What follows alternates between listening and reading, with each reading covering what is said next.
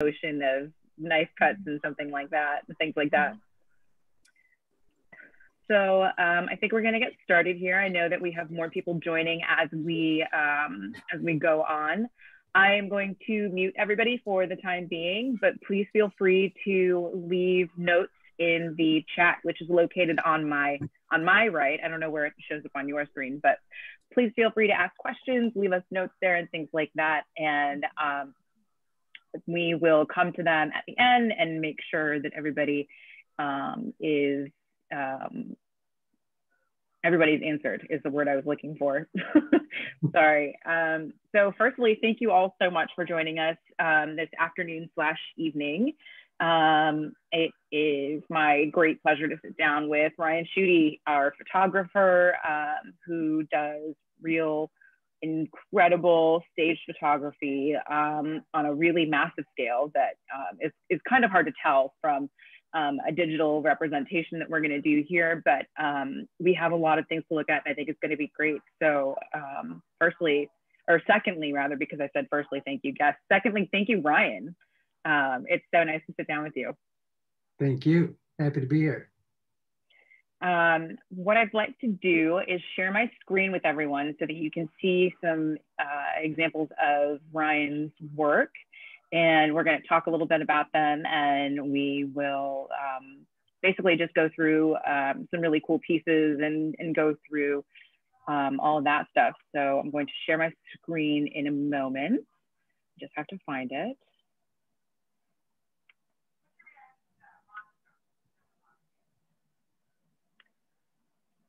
Here we go. So we are going to start now with not this piece. This is like the end of the show. I'm so sorry. I just totally ruined this. Spoiler alert, everyone. Don't look, don't look. Okay. We're going to get started with, in the spirit of it being mid-October, it's okay, Linda, you can come back now.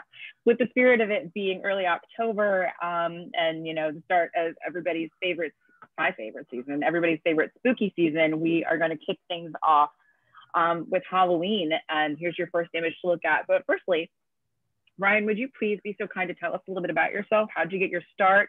I understand you were born right outside of Chicago, which is really cool. I'm a Chicago girl myself, so you know, we have much hometown love.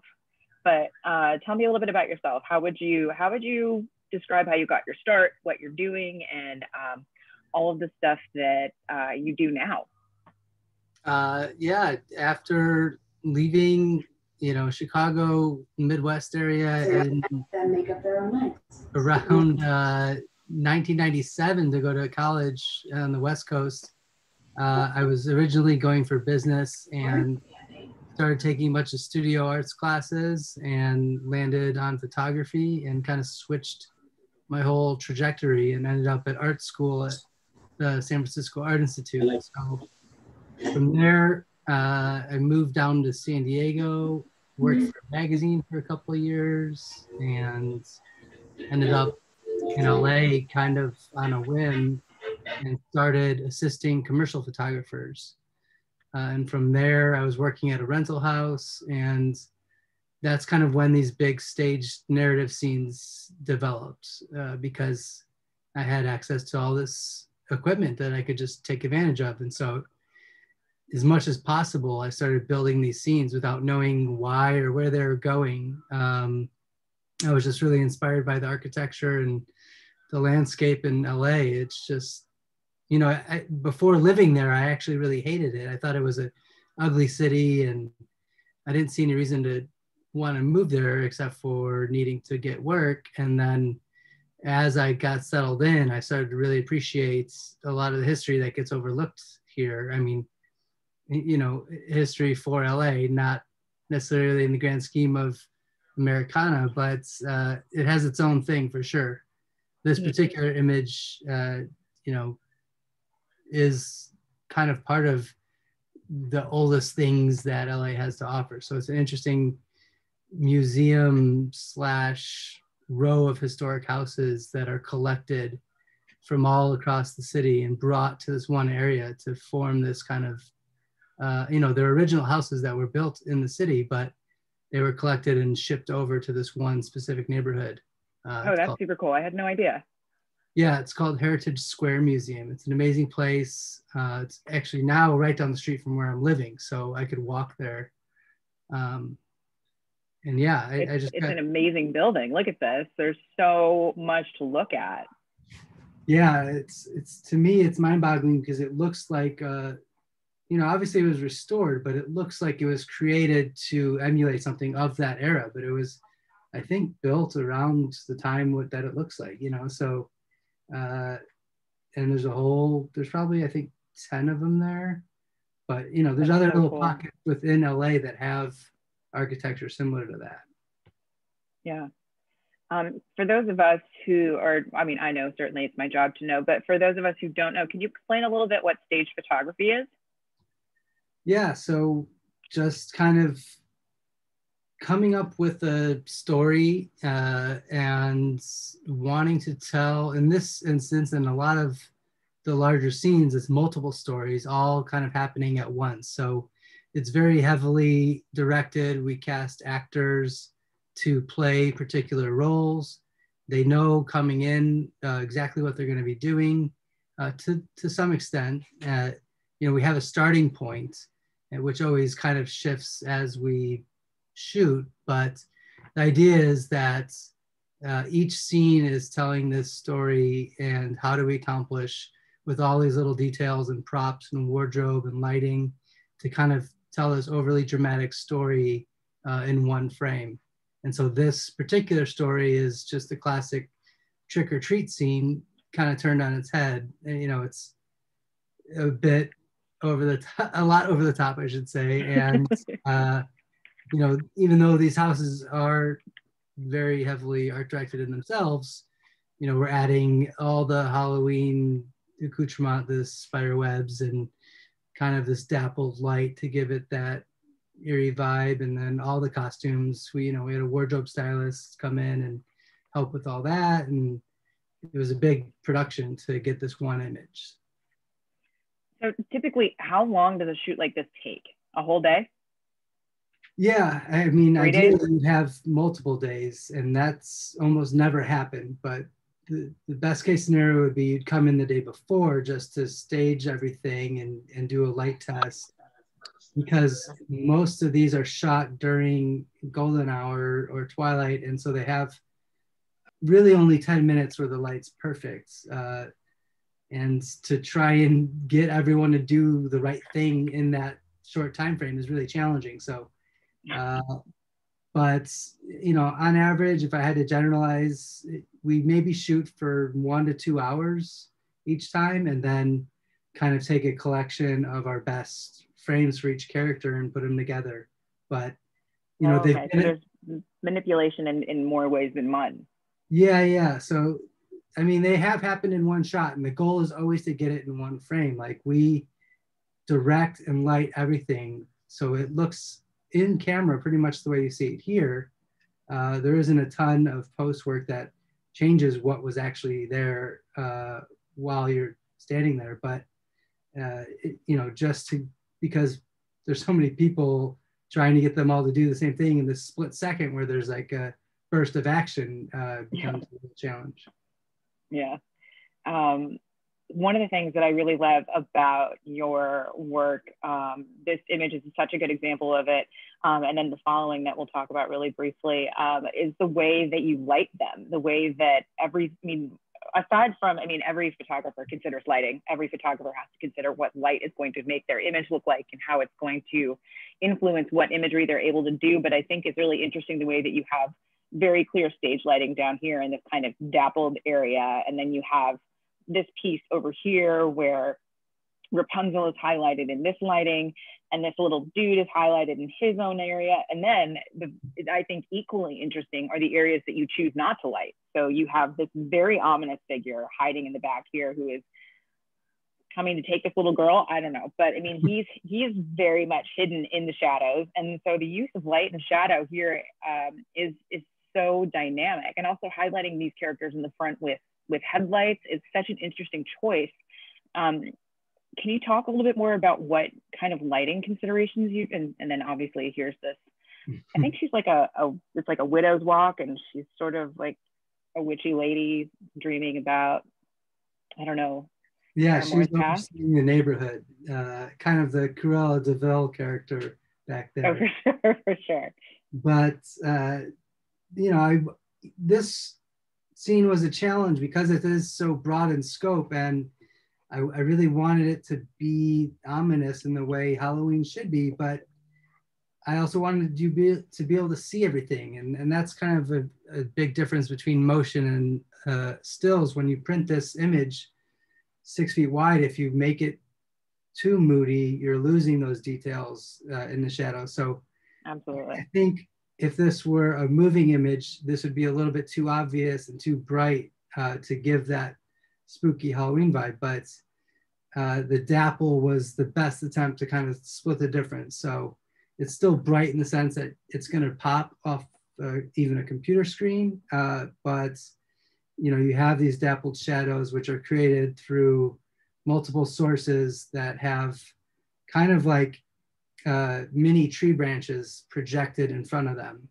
And so the two main areas in front are two projections of that dappled light, and then the dapple on the house itself is actually just a light going through the tree. So if there was a tree in front of the whole scene, I could have just shot Like lights from here. the tree. Yeah. Okay. So ideally, you would just have trees there to create that. But if you don't, it's really convenient to have these little projection boxes that can mimic that dapple tree branch look. So That's there's a so lot cool. going And on though. then You know, to get all the they, windows glowing in the house, you have, you know, we spend all day kind of fine tuning all the power ratios of all those lights. And it's a super big challenge because you're testing during the day when you don't know what it's going to look like at night. And so right. you're doing your best guess. And as you do more and more of them, you get a better sense of what's going to change. But, you know, it still comes down to that 10 minutes when the light's perfect. And you got to have assistants to be able to go sprint to every light and adjust the power and make sure it looks right. So there's a lot of considerations with the lighting to get it just right. It works here. And then on like a completely different side of the lighting spectrum, you have this image here, which in the as the Halloween image feels super, super broad. I think that you really kind of masterfully contained the space of this one. Staging and all of that obviously plays into it, but the fact that it feels so claustrophobic and the way that you have the lighting in so many different sources, which I think is probably a really neat, I use the word neat, you have organic sources of light. We expect light to come from a lamp. We expect light to come from a television screen or from a fire. And I love the way that you've used the light here. I mean, there's a world going on outside her window. You can tell it's a bright sunny day, but here she is, she's trapped inside with a roaring fire. And she's so lost. So the way that you can really manipulate your lighting to talk about those two different extremes is one of the, I think it's almost a character in and of itself in your work.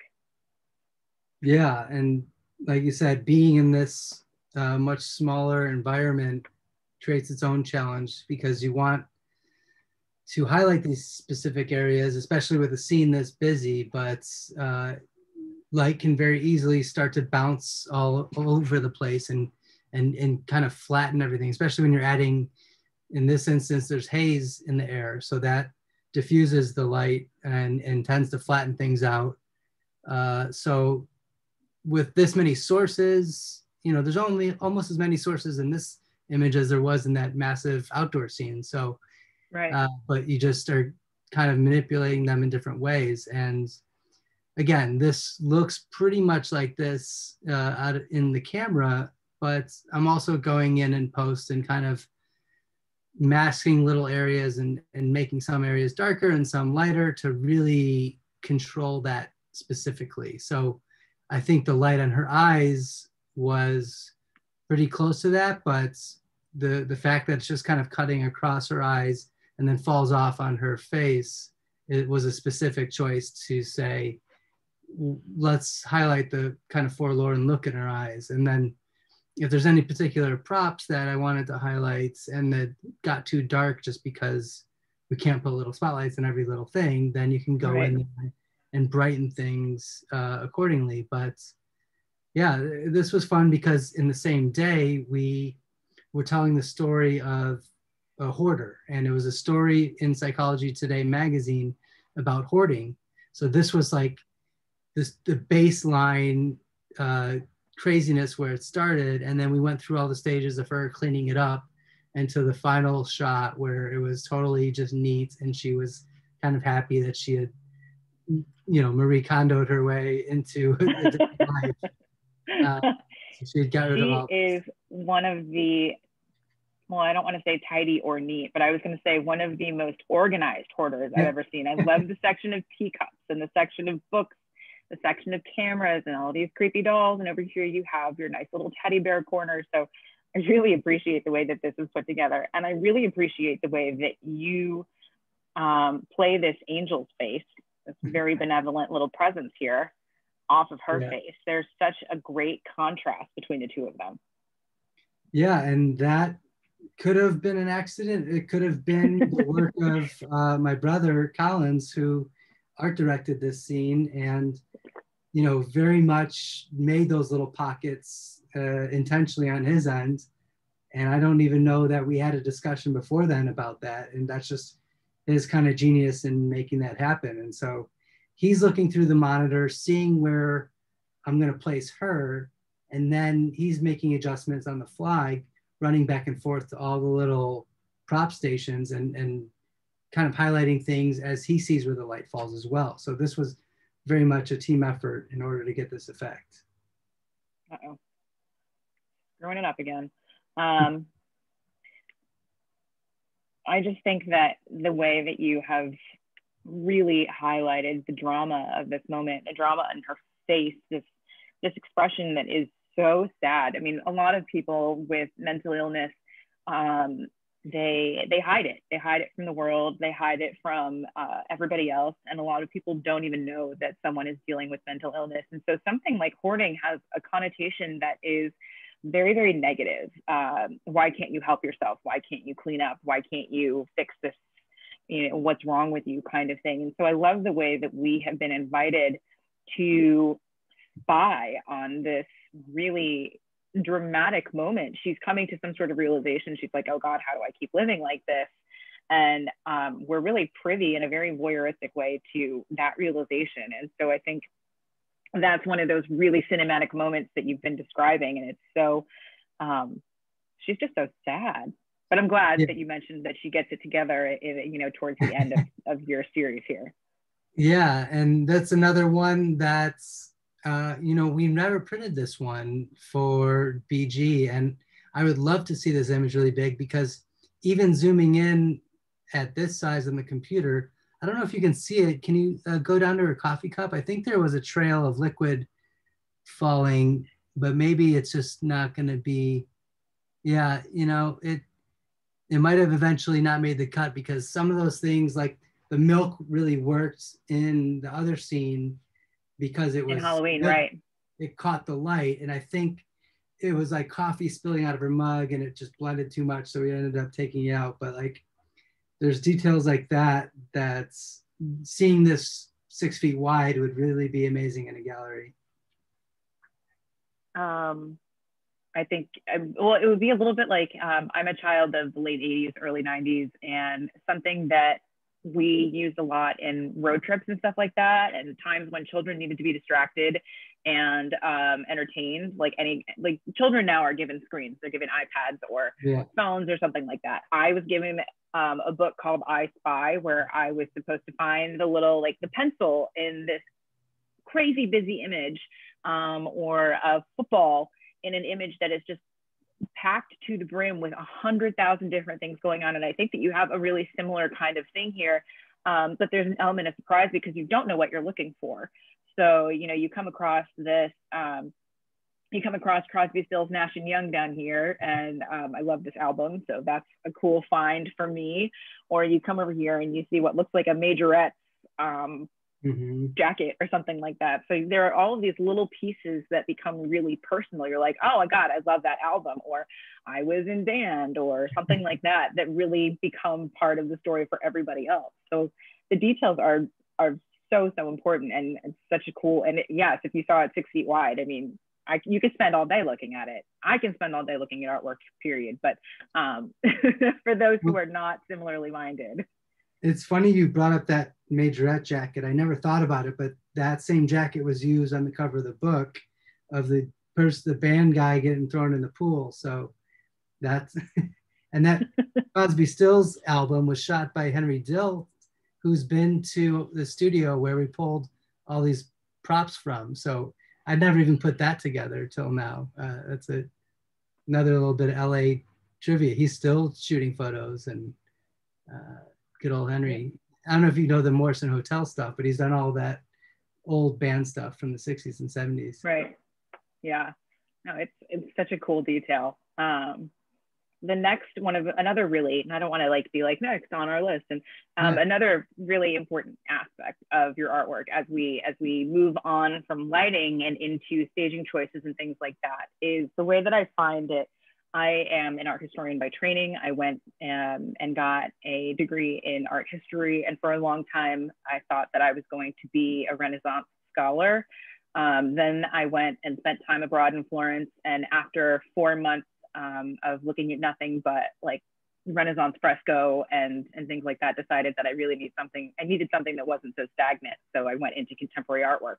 However, it's very much how I understand artwork now, because in the Renaissance, we see the first usage of symbols that are really, they're put into play in a way to advance the story, in a way to tell a story. So if you see a symbol if you see a lily in a Renaissance painting, you can be sure that the lily refers to maybe a beautiful flower, but also to the Virgin Mary, because it was a symbol of her.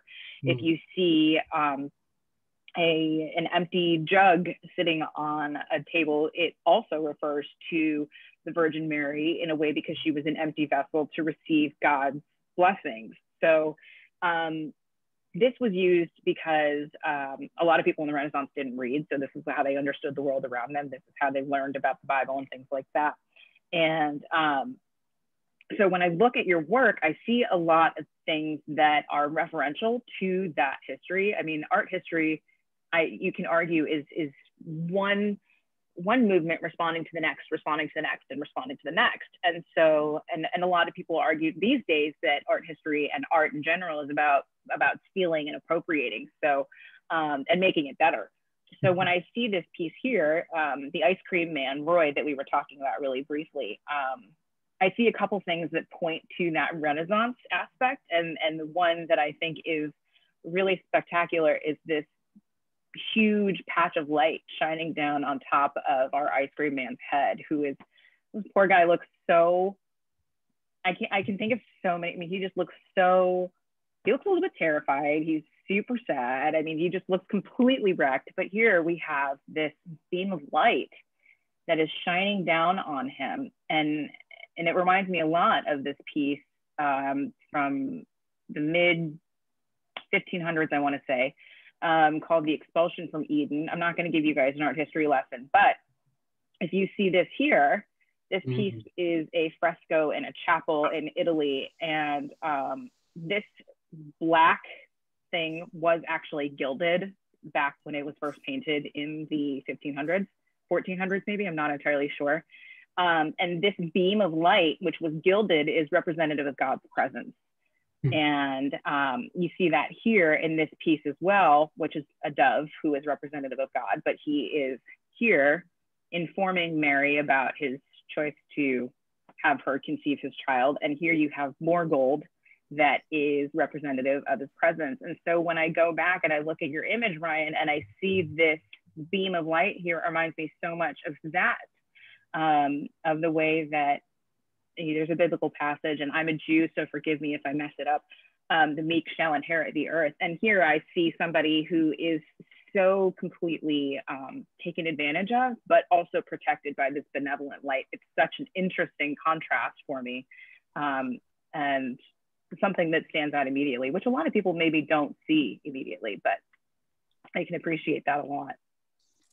Yeah, and I think that's all spot on as to his actual feeling at the time, because we talked about it before, but he was, kind of assaulted earlier in the day by 100 children he was sitting on top of the ice cream truck, and they were instructed by me to throw ice cream at him because Poor guy. We had this whole other kind of photo in mind. And again, this is a collaboration with Chad Addy, who just had a sketch of a lonely ice cream man with wrappers around him. And it was a very simple, one-line drawing that turned into, after we had many discussions, this whole other scene, because I always wanted to make a mess wherever I go. And I was like, well, what if we had 100 kids in there? And so we did. We cast 100 kids. We got an ice cream sponsor, and we got them all that, get in this huge long line. We did this Gulliver's Travels thing where they tied them up, and then, there's this massive shot of them all throwing their ice cream, which was a lot of fun. And again, on video, it worked better visually, but at the end of the day, this was the only thing that ever kind of saw the public saw, because this was the original intention. So after the daytime kind of left and all the kids went home, we got to focus on Roy, and he really brought it. I remember him trembling as he was evoking this emotion, and he's a classically trained actor, so he was going for it. And I think that comes across, even though it's like, oh, for sure, you can see the movement of him kind of trembling, but he really was scared. He was taking in the trauma from earlier in that day and bringing it. I mean, I think I probably would be too, with 100 kids running around me, high off of sugar, and I totally get it. It's not that much of a stretch.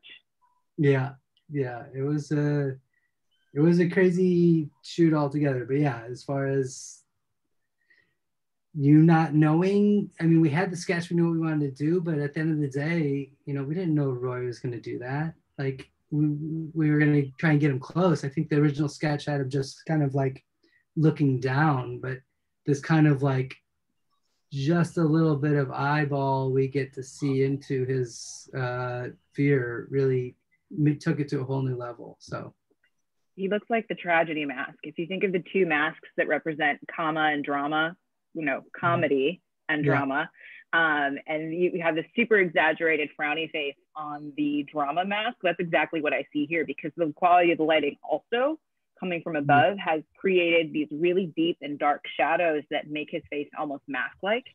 So there are there are 101 considerations going in here, but the finished product is the emotion here, which is kind of hard for me to put my finger on, but I can feel it. I mean, I can't really speak it, but I can feel it, is just stunning. And it's just such a cool way to have, and to see your process born from a sketch, or Chad's sketch rather, and then made into this moment. It's just so cool.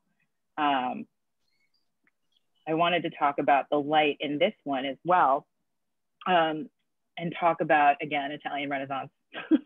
Stop me if you heard this before. There are two major painting principles in Italian Renaissance painting. One is called sfumato, which is something you can see in our Horner image really well, this very smoky, hazy atmosphere. And the other one is chiaroscuro, which is about the light and dark places in your painting, in your canvas, and creating an image based off of what's actually not there.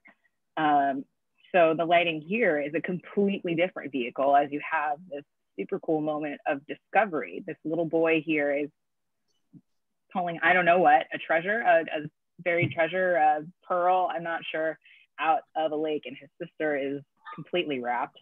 And mom has no idea what's going on. But it's so similar here, because your eye, aside from the fact that it's framed by this really intimate mountain setting, your eye is drawn immediately to this point where he's pulling this crazy object out of the water.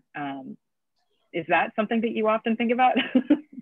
Just in case you think about Italian Renaissance painting? Like you said, as far as people building off histories, I think we have gone so far since then of this kind of going from one culture to another, I didn't study art history. I had no idea about the specifics of this whole, tableau vivant thing that was going on, not only in photography, but, in sculpture, in theater, in painting, well, for hundreds of years. So it's not a specific kind of look that I was going for, but it just kind of naturally went there because I think a lot of the people I'm influenced by were already consciously taking from that. So I like to point to much more basic influences like 80s movies and Gremlins, like that type of thing on its such a simple level, seemingly really is building off of the history you're speaking of. So this, the light thing, I mean, I didn't think of Gremlins when I shot or created that little orb that was coming out of the water, but now that I'm thinking about it feels like a very Gremlins type lighting scenario and just kind of the paranormal. So it has that aspect of camp for sure. Yeah. Not camping, summer camping or anything like Yeah. that, but camp in that. What do you see when you seek to create an image like this? What does it look like to you on your end? I mean, I can kind of imagine, when I see this location. So this particular location, I knew I wanted a water feature in a place where we can take, this is my sister and her kids. I wanted to find a place we can take them to spend 4th of July and go camping. And so I found this farm up near Sequoia National Park, and just based off of a super simple, like bright daylight shot of the pond, I was like, I know that I could create a scene here which gives the mood that the rest of the series was hoping for. And I didn't know that we were going to have this amazing mountain line in the background. Like that horizon just kind of was a very fortunate accident that it all played together so well. And that, the whole pond is glowing because of the reflection. And then you see the horizon kind of cutting the pond in half perfectly around the boat. And that's the thing with these shots. Like it's half a lot of careful planning and half a lot of very fortuitous things that you can't predict. So, it could have been overcast that day and we wouldn't have had that beautiful gradient in the sky. But all the props and all the planning with like painting that logo on the tent to perfectly match the bus that we drove up there, those are all very intentional, specific kind of color scheme and graphic design elements that are brought into this. But there's just so much going on that you don't know what's going to happen. I mean, you have the pieces there to put them together, but you better be ready to be sprinting back and forth again during that 10 minutes when the light's perfect, because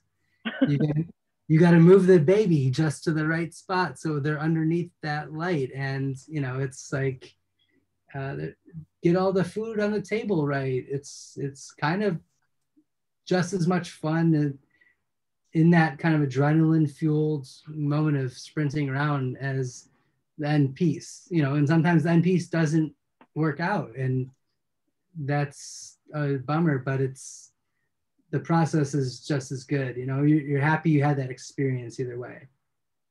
Right. Yeah. Did you go into this planning to have him lift this glowing orb out of the water? Absolutely. And that's stupid. I'm only going to call it stupid because of how much pain it has caused me over the years.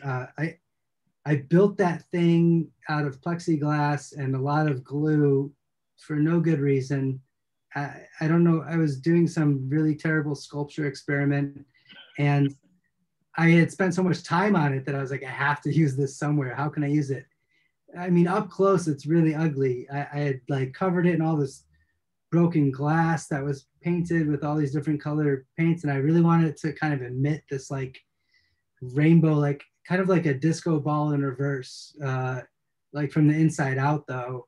So that's why it's glowing, because it's backlit by a strobe that makes it glow that way. But if you front light it and you don't see all the details blown out, it's just this terrible plexiglass sculpture. But you know, I covered it in this like actual fishing net that I got from the Army surplus store. So it felt kind of like this authentic orb. You know, in my mind, it had dropped from space and it had become this kind of glowing paranormal fixture that he fished out of the pond. So that's kind of a backstory that a lot of people don't get, but I want them to come up with their own story. But that's kind of where I was going with the idea of like why the rays were coming down and there's kind of little fireflies going around. And he's just supposed to be kind of beside himself as to what he caught. And that's why he totally is. Look at his face. So I don't want to pixelate him too much, but look at his face. He's like a 6-year-old kid going, whoa! Yeah. I can totally see it. It's interesting that you mentioned that you think it should be a meteorite, because it seems it seems like a very benevolent presence to me. It feels like, and maybe it has to do with the fact that it's a bright white light, which in certain circumstances feels creepy, but here feels very much like he has just pulled this gigantic buried treasure out of, and because I think because it's also dripping like glitter and sparkles and everything about it. I mean, you feel like you can hear the angels singing in the heavens, everything's opening up, and it's this incredible moment of this precipice of action. Everything is going to change here, and you have this incredible moment where it's just barely been captured and nobody's aware of it yet. Yeah, I mean, I would have loved to have kind of a video sequence of that thing lifting out of the water with like, you know, the seaweed and kind of water dripping from it. But this is as close as we're going to get in a still image to that happening. And that thing's really hanging there. So they're all actually looking at that. It's really something I want people to understand, that I don't kind of ever want to make this Photoshop mess from just inserting nonsense into these frames. Like, I want the people on set to have the experience that the viewer has at the end of the day. So he is pulling on this fishing pole and giving it that tension to make it look like he's really struggling. Obviously, we had to have a stand holding that thing up because it was this very heavy object, but like I had him lean into it and kind of pull on that rod to give it that bend. So, and you know, his sister's out there on the boat by herself, which she probably shouldn't be, but it was a very shallow pond, so we felt safe. But you know, like she's like, I'm getting bit by mosquitoes. Can I come in yet? And it's like, yeah, okay, we got it. Let's eat our 4th of July corn on the cob. Oh, that's great. I love that. So what happens next? Do you know? Do we know? Do we get to know? In this sequence? Yeah. You mean after they pull the thing out, or the next image? Yeah, after he pulls the thing out, what happens next? What comes next? I mean, ideally, it would open up like Cocoon, and like out would float, like you said, the benevolent creature that would grant them all their wishes. I don't know. That's for the viewer to really determine for themselves. But they get this moment to just fixate on and take in all the details of that particular climax. Okay, I won't ruin I won't spoil what comes next. Coming out of that one, talking about lighting again, talking about a really heroic moment, is this great image of a friend of yours, Paul Octavius.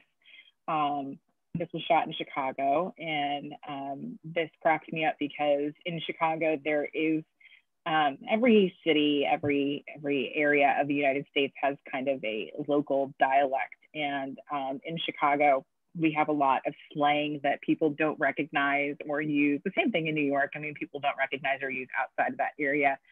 And this area reminds me a lot of this concept called the front room, where in Chicago there's this front room. It's a mashup of the word front room.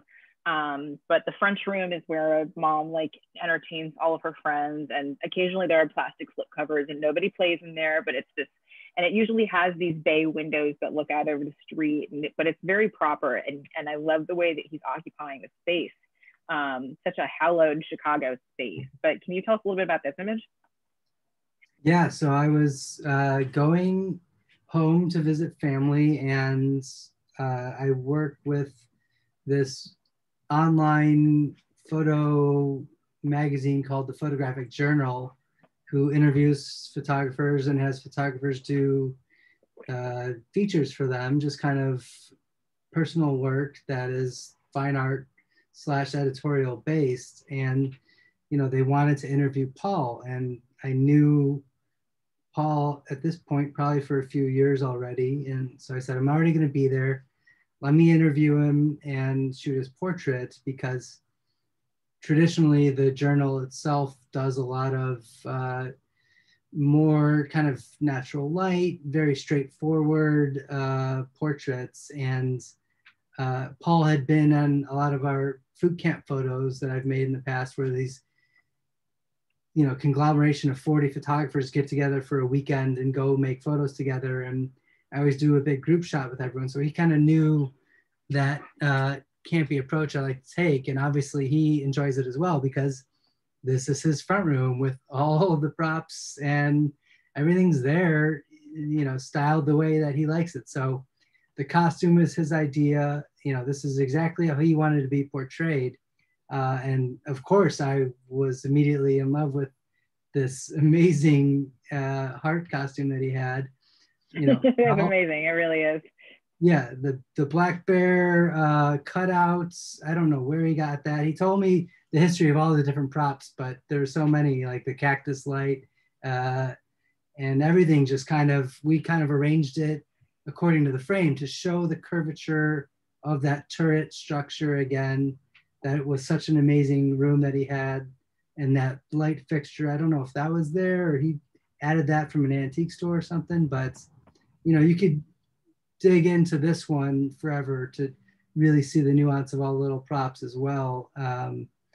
And we shot very quickly for how I'm used to working. We probably did this in like an hour, and because we had to go.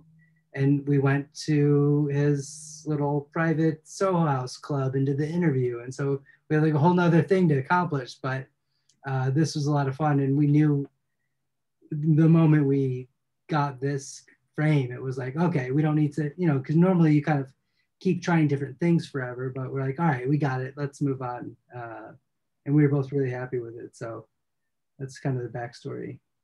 He looks like such a hero, which I really think is there's a lot of dynamic movement and positioning in a lot of the images we've looked at. But in this one, he's in his off-kilter position, but he is really positioned like a sort of classic hero position. He's almost as if he's like thrusting his chest out, and his cape is waving behind him. It feels just like that. Yeah. And I love that his portrait has so much levity to it. Traditionally portraiture is, when we think about portraiture, we think about sitting in, we think about school pictures and how you're supposed to smile a certain way, or you think about passport pictures and how you're not supposed to smile for them anymore, anything like that. And back in the day, portraiture was typically reserved for somebody who was either a hero, like George Washington or Louis XIV, somebody really, really wealthy, like the patrons of a church, after which a church was named or something like that, because they could afford to spend the hours sitting, taking this photograph or painting or whatever it is. And here with his baseball cap and his tube socks, he really is just an everyman who's been elevated to the position of this super heroic, super important figure like you would get. And I like to compare this to an image I know that everybody has seen. This is Gilbert Stuart's George Washington. And this is the kind of portraiture that I'm talking about. George Washington, is a hero. And he's positioned with all of the accoutrement of being a hero. He's got his little sword here. He's got his plume, which is, about all the great writings he's done. And here this talks about how he's such a great general. And so you have something that is so similar with Paul. It's amazing. Who is maybe if just a Paul has great seen that, conquest. yeah, I have to show that to Paul and ask him if he's seen that, because, you know, he did that with his hands, and the sword mirroring the bow and arrow. You're right. I don't know how you put that together and found, but it's like the similarities are really uncanny.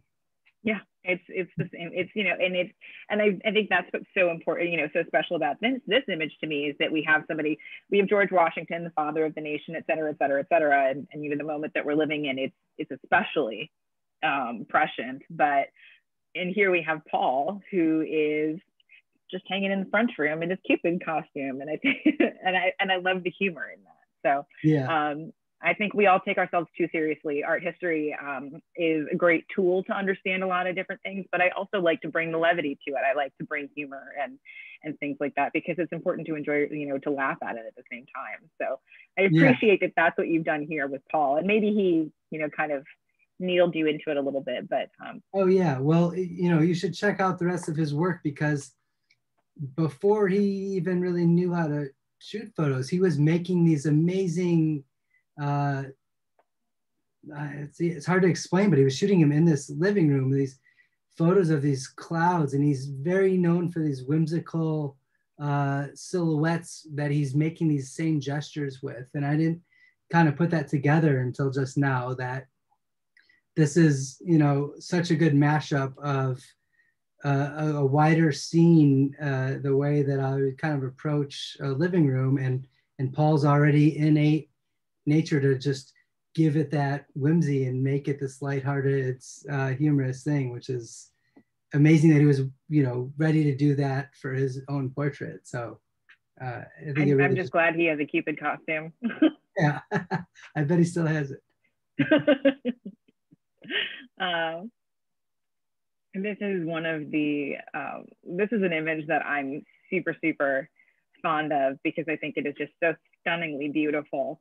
But to further talk about being a hero and positioning your characters and your subjects in such a way that they are heroic, and they're sort of like miniature portraits in and of themselves. You have this piece here, this dancer's piece. Everybody's involved in their own action, but particularly this figure in the front, she's standing there like she is a badass bitch, and she looks it. And I love that in the contrast with these women who are having such a great time at the piano, and these two over here, come on, these two over here who are having their own little interplay with whatever's happening there. Tell us a little bit about what went into this scene, please. So the woman who's second to the left of the frame, who's kind of like referencing the hero, and she's standing on the corner of the piano there. I've photographed her since she was 5 years old, and has been since she was in one of the original kind of large tableaus that I've done, actually two of them. And then over the course of the years, we stayed in touch, and all of a sudden she's in this dance troupe, and she's in high school at the Los Angeles County High School for Arts, and then this other dance troupe called the Debbie Allen Dance Academy. And she was kind of the maven that brought those two groups of dancers together when we kind of started talking, like, how can we make a dance tableau? And so it came about just simply from that. And, you know, from there, it's like, okay, let's get a location together. Who's going to be in it? What are we going to be doing? What does the place look like? And this was at a time when they were all graduating high school, and they're high schoolers. Yeah, so they had just got their prom dresses. Oh wow!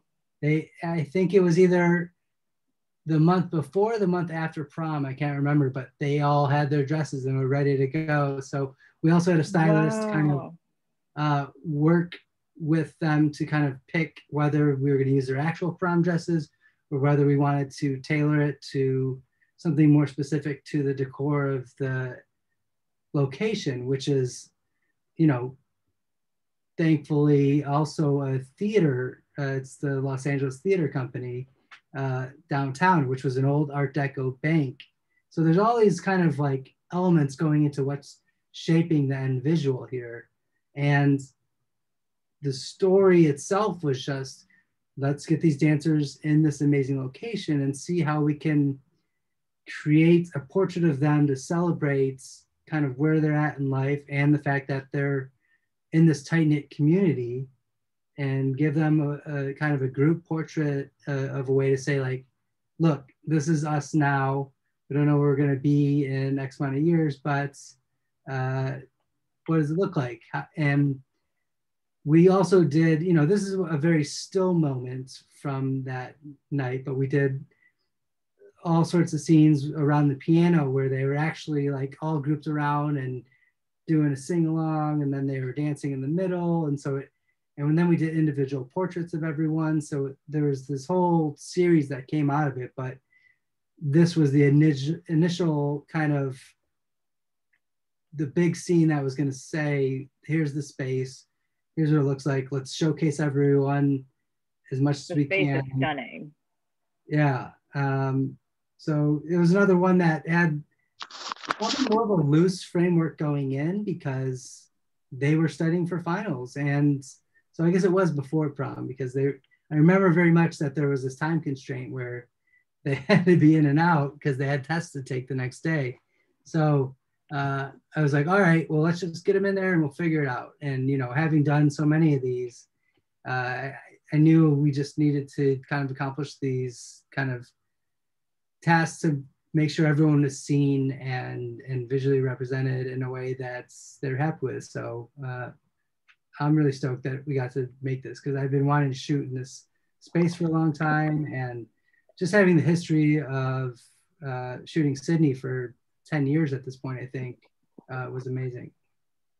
And are you shooting from like 20 feet in the air?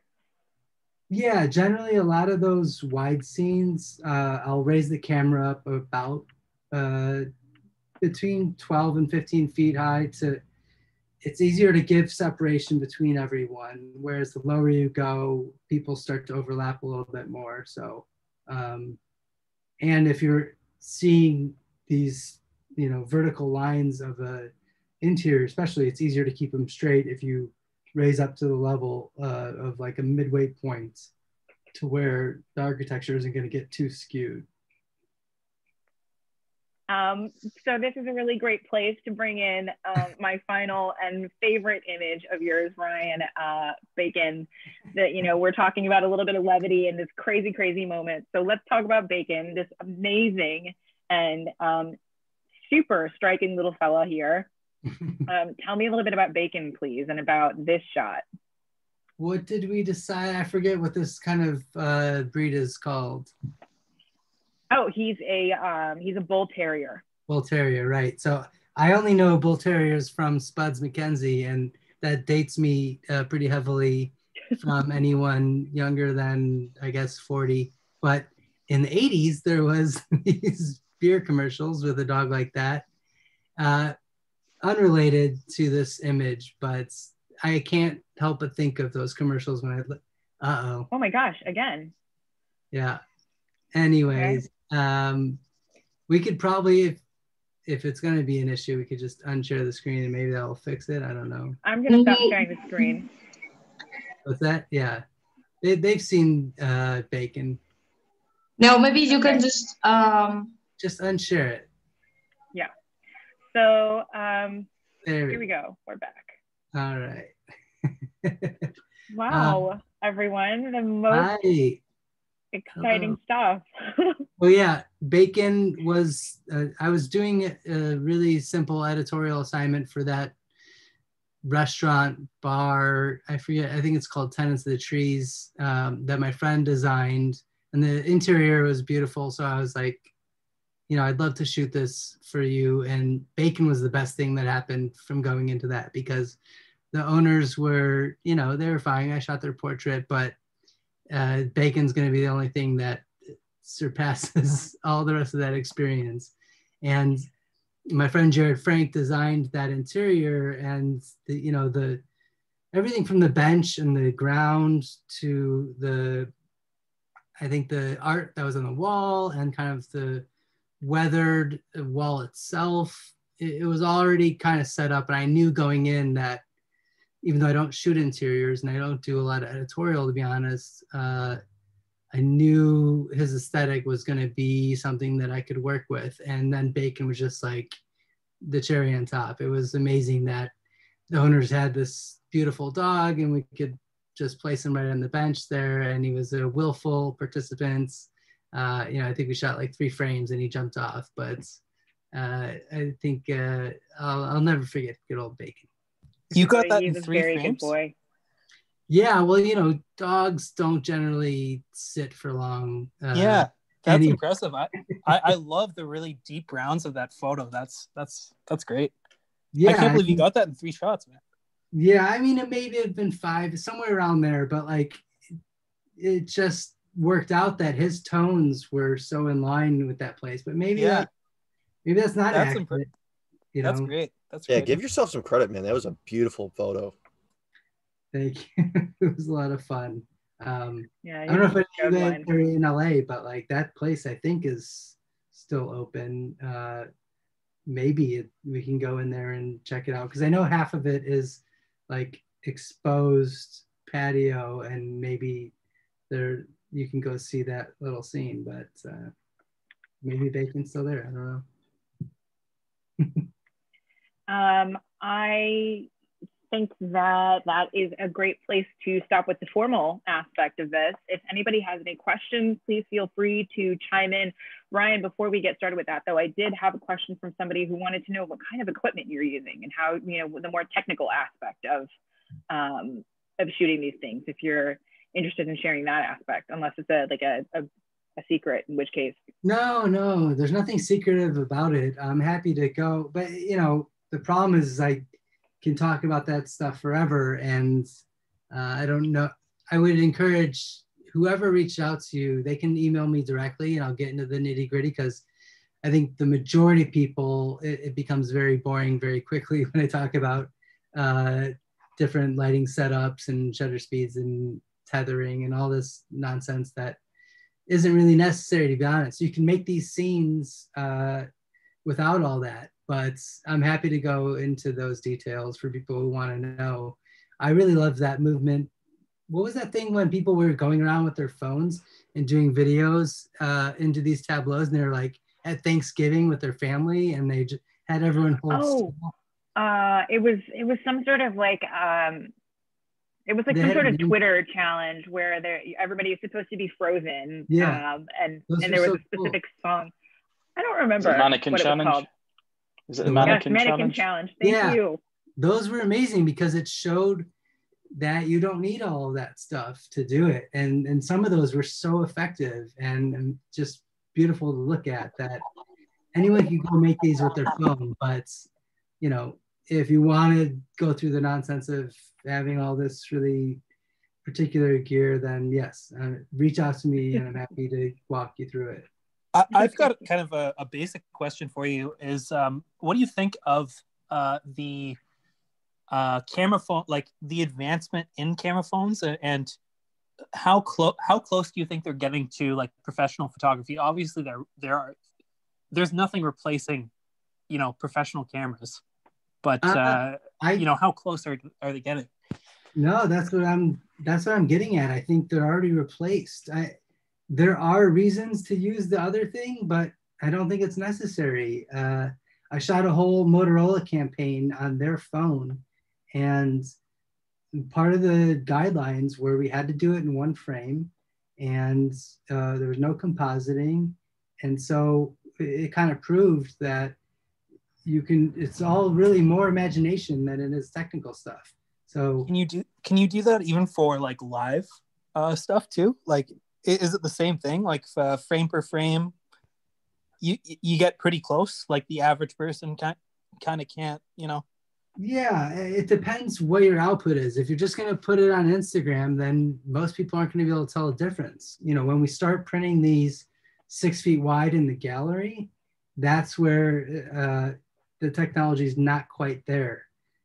When you walk up to a print that large, you're going to see a huge difference between a medium format camera and a phone. But if the print is 8x10, let's say, or if it's on your Instagram, you probably won't see it. So, and that's changing every day. It's rapidly becoming a whole new ballgame. So I think people mostly just need to worry about having interesting stories to tell than the gear, the lighting. I mean, that stuff's fun and it's nice to be able to control things to really bring about a specific vision, but I don't think it's always the most impactful part of an image.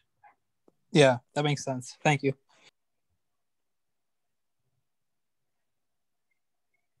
Just checking through my my chat questions here. I think we covered them. If anybody wants to say anything else, otherwise I'm gonna let you all go and have your dinners or more drinks, maybe, whatever whatever works for you. Rosé. Yeah. Thank you all so much for joining us, and Ryan, thank you for sitting down with us. It was such a pleasure to chat with you, as always. And now we all have a really super cool memory about being Zoom bombed. And I'm not going to get over it tonight. Maybe in a couple days. But part of the past. Crazy thing. It out. What about the banana? What about the banana like that's duct taped to the wall in that museum? What about it? Like what do you think about it? You know? Isn't really... it kind of like you know, like that's what modern art is nowadays, you know? To me, the best part about that was the guy who pulled it off and ate it. That was amazing. That was art right there. That is. Can we sell just him? He comes to your house and just on repeat eats a banana. Like that would. I want to see him eat. I want to see him eat the Mona Lisa. You bet we can. I mean, the Mona Lisa maybe not, but yes, that's definitely something. Art. That's actually a really interesting question, and maybe for another day that you raised. But once we talk about art, or we put something like, you know, for instance, my phone, and I can hold this up and go, this is artwork.